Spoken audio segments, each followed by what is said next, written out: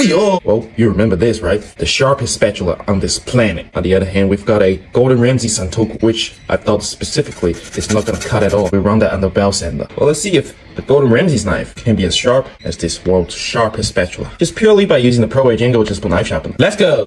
See what it reads now on the spatula. Oh my god, holy fuck! This is deadly. You won't believe me, but this currently is just a piece of steel. Let's see what it reads. Motherfucker. The old Asian Bible says severely rolled edge, but there's no edge on it. Pro Edge. Either goes 14 or 16 for all-purpose kitchen knives. Well, since it's got no edge currently, let's try 16. After you can feel the burn, just by rubbing your finger against the edge, that's the residue on the apex, you move on to ceramic.